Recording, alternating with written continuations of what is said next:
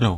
Within this part we'll create a simple template for Nucleo L476RG board using STM32 IDE.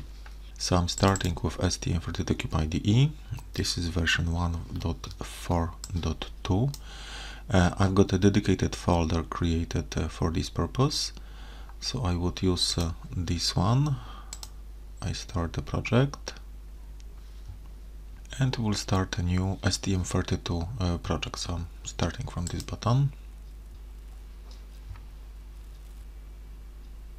And now we can select our microcontroller.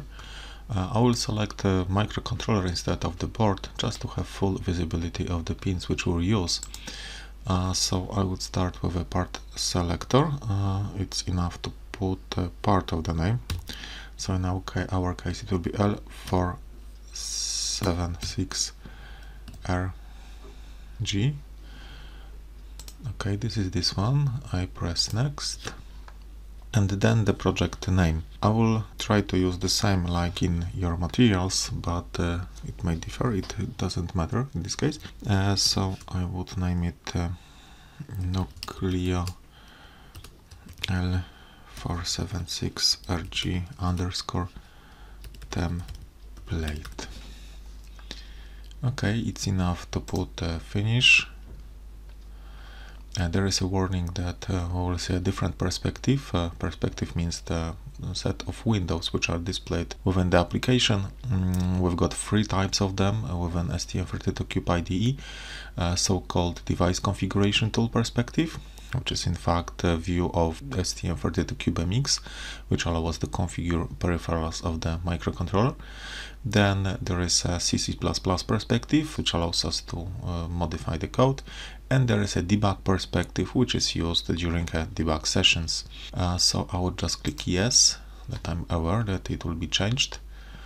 And after a while, we should see the pinout of our microcontroller we just selected.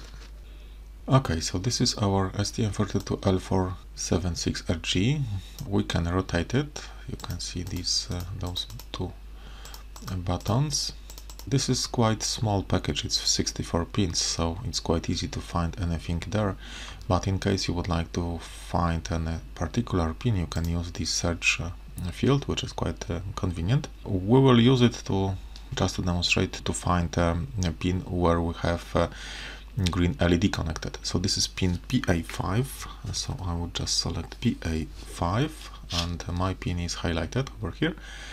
I click on a left button on mouse and select GPIO output, because we would like to use this pin as output as it is connected to green LED. I can put some label over this pin, so I click right button on mouse and I select enter use label, and I would name it LED_green. Okay. Those labels are stored later on within main.c files, so in case you change a hardware platform, you can still operate on the same labels just by changing, let's say, the header file. Next point I would add here is a button. It is connected on Nucleo board to pin PC13. So again, I can search over here. This is this pin. I click on left button on mouse, select the last option. This is GPIO XT13, which means that we would like to use this pin as an external interrupt. And like before on PA5, we will assign a label to this pin. So I click on right button on mouse and I put here blue button. Okay, so those are, let's say, two pins, our basic user interface. Next step which we will do, it will be the selection of a debug pins, just to be sure that those pins are selected and are not overwritten by other functions. So I go to System Core Sys, and within debug I select trace asynchronous serial wire. So this is this will select 3 lines of the within debug interface, not only as CLK and SWIO, but as well as WO. This SWO is used for a single line trace, which is part of instrumentation trace macro cell within Cortex-M4, and we will use it to display some comments, some data from the microcontroller into one of the consoles within STM32 IDE. Okay, so we selected the debug interface. The next point in this part would be selection of the time-based source.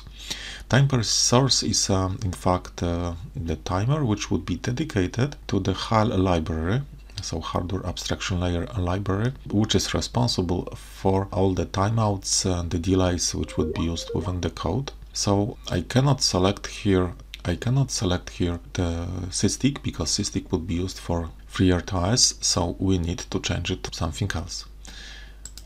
We'll select the timer 6, timer 7 are the best candidates, as those do not have any input nor output channels, so it will be not a big loss for us. I will describe this necessity of selection of different timer than used by the FreeRTOS within next parts of this session, especially within the last one, one of the last ones, troubleshootings and possible issues. Okay, so within this system and system peripherals, we have selected all.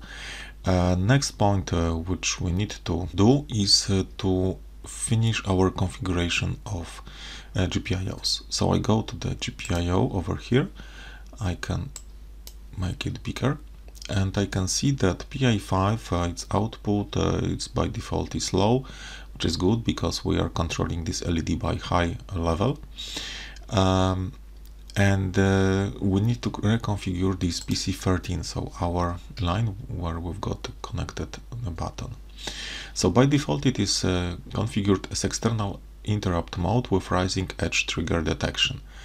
We can keep it like this without pull up nor pull down. It is okay for us because this pin has an external pull up and the button connected as well, so we can select as well falling detection, which would be much more natural in this case, but we can keep it as well rising edge. You can see here that instead of interrupt modes, we can see as well the event mode. Event mode, event from interrupt, it's the difference is that event is only waking up the device from low power mode without any code execution, which is assigned to the source of this event, while interrupt is waking up the device from low power mode and it is triggering an interrupt assigned to the source of this wake up source. So in our case we need really an interrupt just to use to put some piece of code within this interrupt, which would be used later on. Okay, so I keep it like this. Another very important point is to enable this and configure this interrupt within our interrupt controller configuration. So this is NVIC section. We can go it from here or within NVIC button in a system view. So by default this interrupt is disabled, so I need to enable it, and I can configure its preemption and sub priority. At the moment it's both are zeros, so the highest possible ones, because we should remember that in Cortex is a reverse meaning of the interrupt level, so the lower number we've got, the higher priority we will have. So at the moment we keep it like this. We will come back to this point after enabling the FreeRTOS. Okay, so from the hardware point of view, all the peripherals in our template are ready. We are not configuring any clocking system. We will just keep the clock configuration in default setting like this, so it will be clocked from MSI, multi-speed internal RC, 4 MHz without any PLL. So we will work on 4 MHz. We will not touch this. Another point we need to do is to enable our FreeRTOS. To do this, I go to middleware, I select FreeRTOS, and from this FreeRTOS I can select one of two options. I can of course disable it. I can select CMSIS version 1 and CMSIS version 2. Within this training we'll use CMSIS version 2, as it is much more rich in terms of the features, of the possibilities, and it's much more closer to native FreeRTOS API and its capabilities and its features. So I select CMSIS v2. And after this, I can see that I can configure quite a lot within FreeRTOS using, let's say, those tabs. Config parameters and include parameters tabs are used to store the configuration of FreeRTOS. Those settings will be stored later on within FreeRTOS config.h file. Then the rest, task and queues, timers, semaphores, mutexes, advanced settings, and user constants, those are related to particular components of the operating system, which we will use a bit later on. Last tab I would like to mention here is this FreeRTOS heap usage, which is very helpful in terms of estimation of the memory we would use, RAM memory we would need to work with our operating system. What it is doing, it is estimating the heap size of our operating system, which would be needed based on the components we just selected. By default, if we will not select anything, within this configuration we've got a selection of one single task. It is called default task with stack size 128 words. What is important is that stack size for the task is given in words. So if we go again to FreeRTOS heap usage, we can see that total amount for tasks is 632 bytes. So it's a bit more than this 128 words. This is due to the fact that task, say, is using in fact two memory areas. The first one is so-called stack, which is used to keep temporary variables used by the particular task during its execution. And the second one is so-called task control block, which contains the configuration, settings, and connection with other components which are used within the task. So during task creation, those two areas are automatically created as well, allocated, and this is why we can see this bigger amount of memory usage. Okay, we will not do anything within this configuration. We'll keep all default settings. Then in our code processing, we will just play with this default task. In fact, putting some code into this start the default task function body. What I would like to focus on right now is to have a brief look on the configuration parameters in terms of interrupts. If we go to config parameters and with an interrupt nesting behavior configuration section, we can see two fields, two defines. The first one, library lowest interrupt priority, it is set to 15, which is the lowest possible priority within Cortex M3, M4, M7 devices. And this interrupt level would be assigned to interrupts which are used by the kernel to switch the context. Those interrupts are PendSV and SysTick. So those two components are fully described in the next part of this training, especially in the context switch. Next define is library max syscall interrupt priority, which is set to 5. So this is the maximum level of the priority of the interrupts which could execute operating system functions. It is definitely not good to call the interrupts, the operating system functions within interrupts with higher priority than this. Higher means lower in numbers. So what we need to do now, we will change our external interrupt priority to some number from 5 to 15 in order to use this interrupt later on to call our operating system functions. I will describe this terminology more in details, and terminology and all the risks which are connected to different configuration later on within next sections of this training, and I would summarize it as well with a troubleshooting part which is close to the end of this training. Okay, so let's come back to interrupt controller and reconfigure our external interrupt for different priority level. To do this, I go to System View, I go to NVIC, and as you can see, once I selected this NVIC, I can see this warning. So it is what we just described. Let me make it bigger. This is our interrupt, external interrupt, so preemption, priority, sub-priority. We can see that in fact 3 interrupts has been selected by FreeRTOS. The third one is SWI instruction. So this is a system service call. It is used only to start the interrupt, the operating system. Then it is not used anymore. Pendable request for system service. This interrupt is used really always to switch the context from one interrupt to the other, and system timer sysdig is used to give the time slices for different tasks. Okay, this is our interrupt. It has preemption priority 0, so we will set it to something between 5 and 15. I would select 5. So in this case, it will be very safe to execute any operating system function from this interrupt. This is due to the fact that with an operating system, most of the operations are done in so-called critical sections.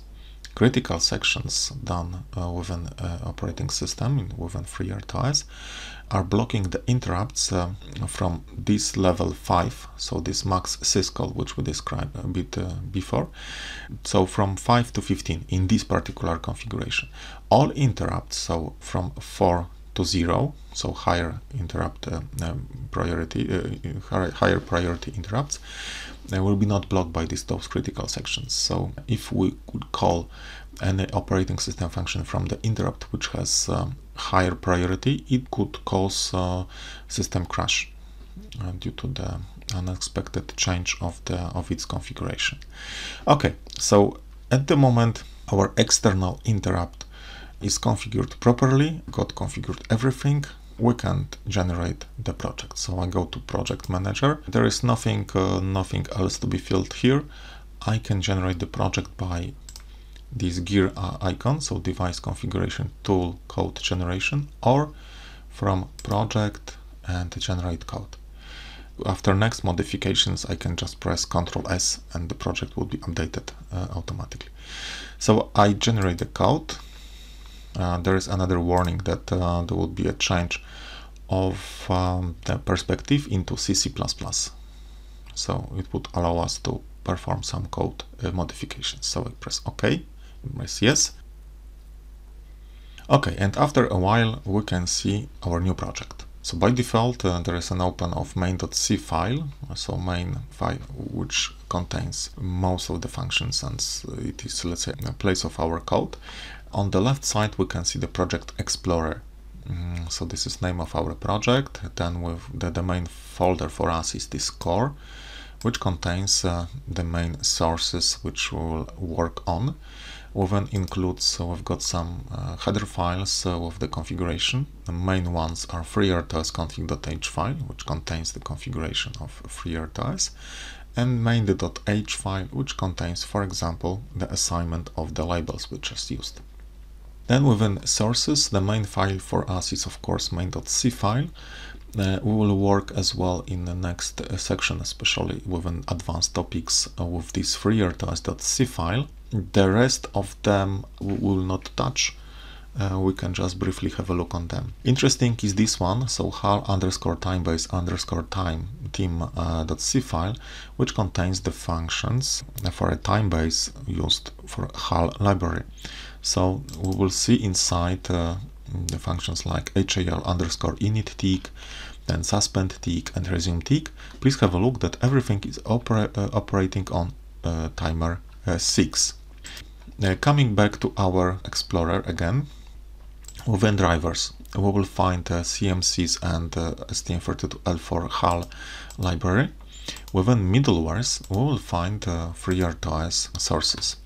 So within sources we can see the native FreeRTOS sources, which are croutine, not used in our case, event groups, lists, queue, stream buffer, tasks, and timers.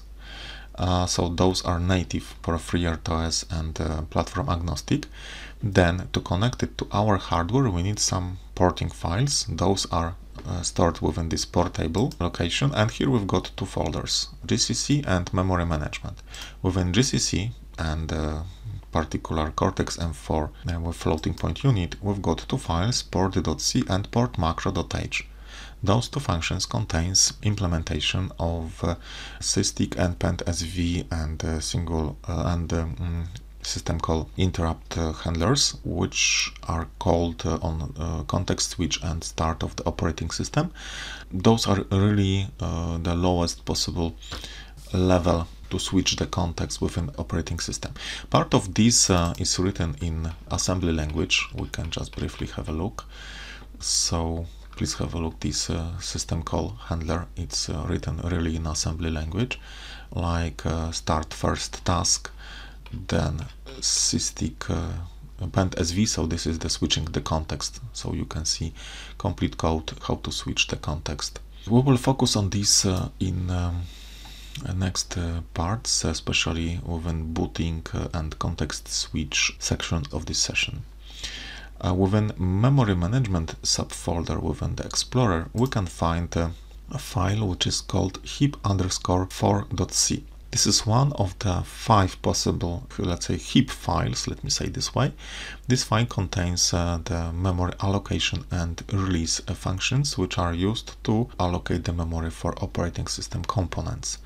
So we can select one of 5 models. We will describe this within part concerning memory allocation schemes.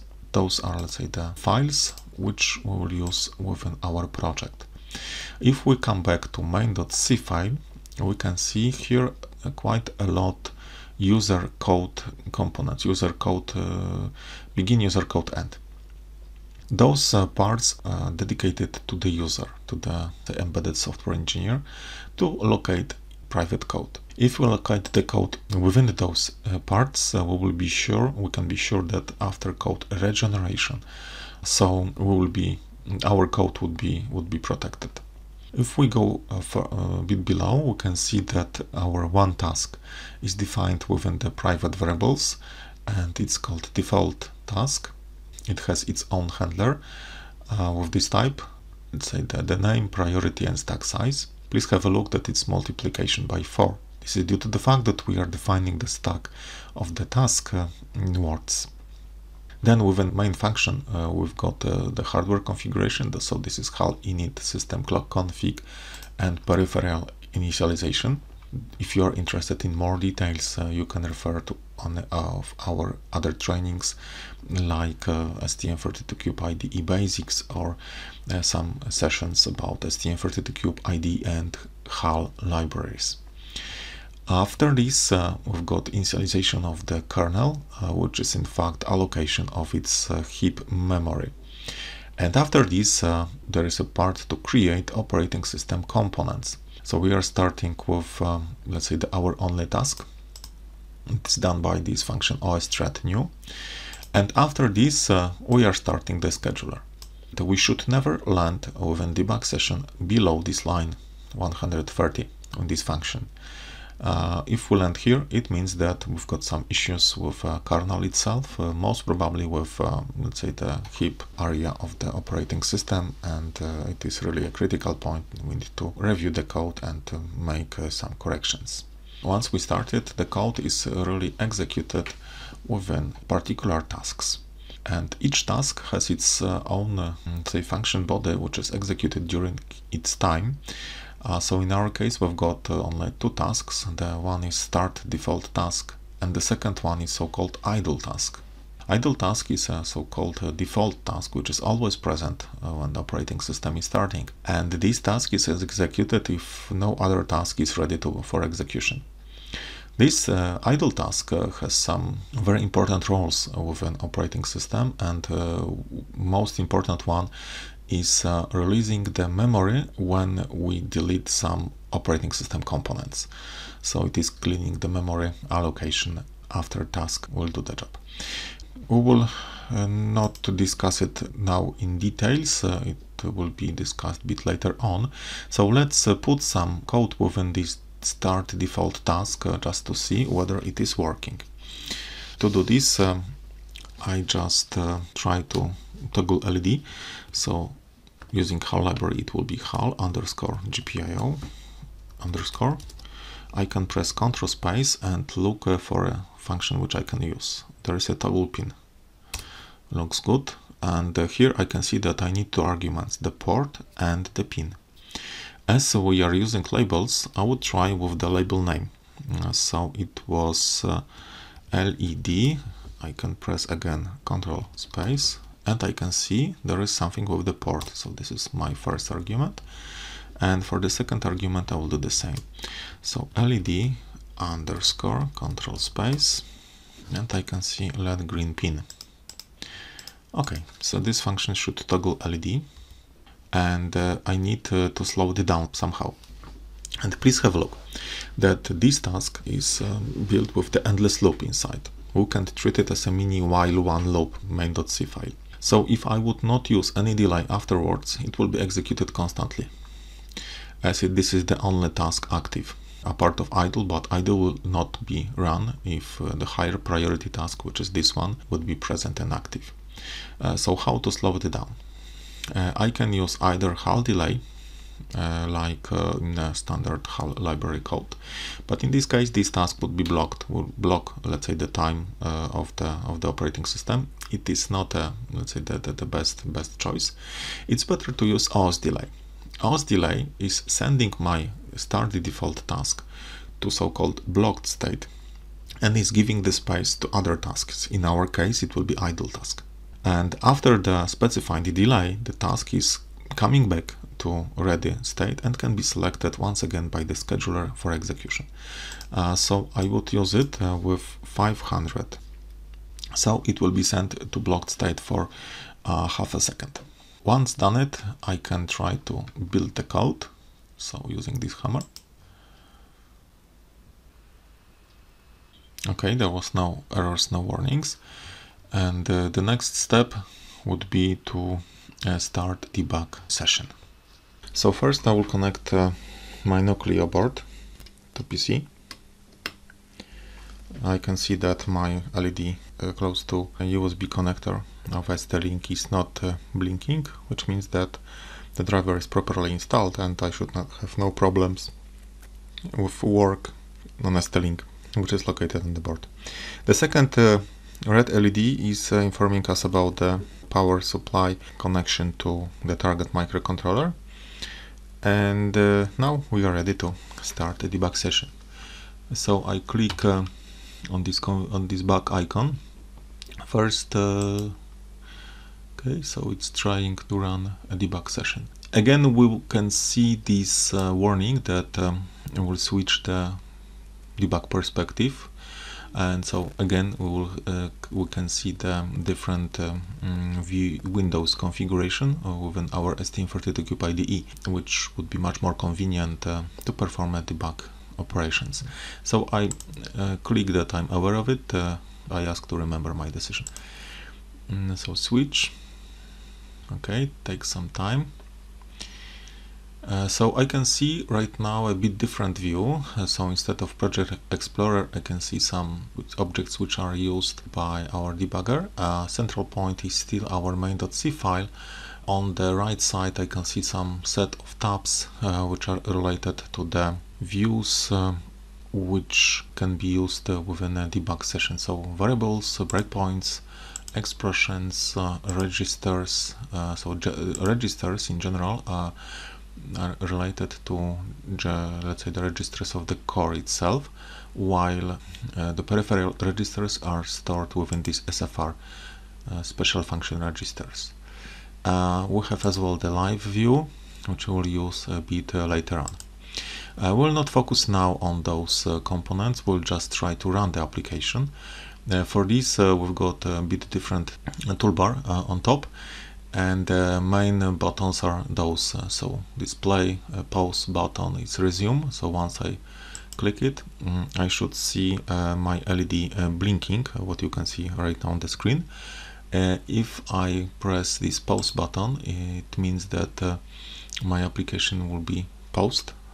So you can see that my code is paused as well. And if I press this stop, it would terminate the debug session. So in case I would like to run it, I just press play, so resume, and if I press pause, I would be paused again. So if I terminate the debug session, I would come back to my C++ perspective, so I can continue code execution.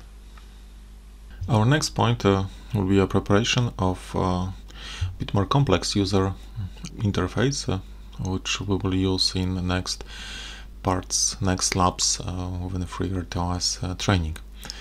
So we will use ITM interface, so instrumentation trace macrocell, to send some data from the tasks and from the interrupts and display them on an internal console, a single wire viewer console, which is available within STM32 Cube IDE. And within this part I will demonstrate to you how to use it, how to configure it, to use it as an additional debug interface which can be used on a development phase.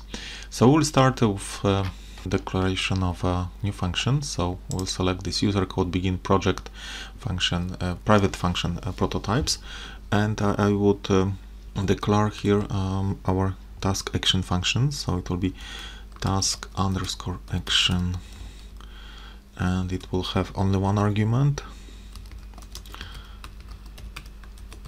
Okay, and then in my code I would define this function, so it's a user code begin for is the start of my function. Okay, and here I would just send to signs using ITM interface. So the function is the following: ITM send and send char, and I would send here message. And just to have, let's say, everything in one line, I would do the same, but this time I would use the, let's say, the sign of the next line.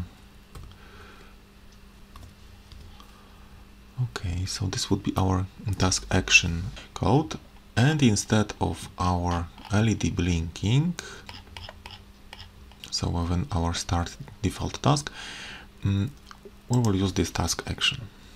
So I would remove this one and I would use task action, and I would send one. Okay, so after this I would compile the code, and before I will start the debug session I would check whether our serial wire viewer is enabled. So I need to go to the configuration of the debug. So I press on this small arrow, down arrow here, and go debug configurations. Within the debugger tab, I'm checking whether there is ST-Link, so it's okay.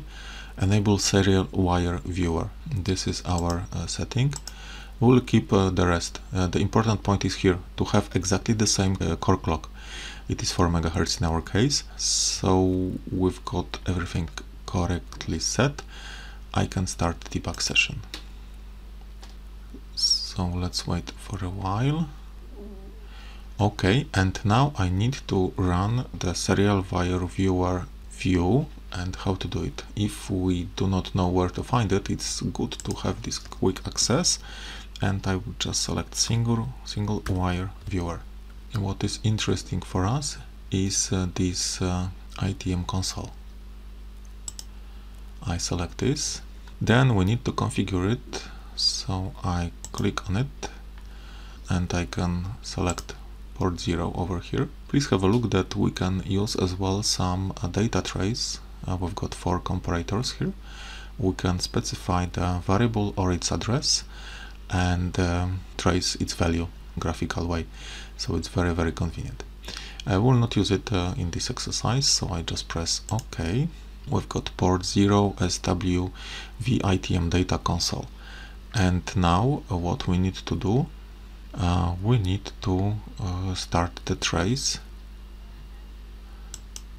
and let's try and start in our code. So I press resume, and we can see that we've got this one sent over ITM interface to our SWV ITM data console. We will use this mechanism, this task action code, task action function, to communicate our tasks with us via this console. We can call this function from interrupts as well, so it will be great help for us to check on which point we are within our application. So at the moment I will switch off the code. And just one more message. Once you prepare the template of application, you can export it for further use using File, Export, and now you go to General, Archive. Next, you select this template. It's good to select this, Resolve and Export Linked Resources, to be sure that all of the files are stored as well. And we just specified I can put it template file. I can allocate it somehow. I put on a desktop template zip and save. And then if you would like to reuse it, you can always import the archived project via File, Import, and use it for further processing. And in the rest of the exercises we will do within this FreeRTOS training, we will reuse this kind of the template. So sending the data using task action and just modifying some settings of the operating system, adding some components, removing some components, but just not to waste the time on the new, let's say, project generation. You can use one template and modify it. So that's it for this part. Now we can move forward with an FreeRTOS training. Thank you for watching this part.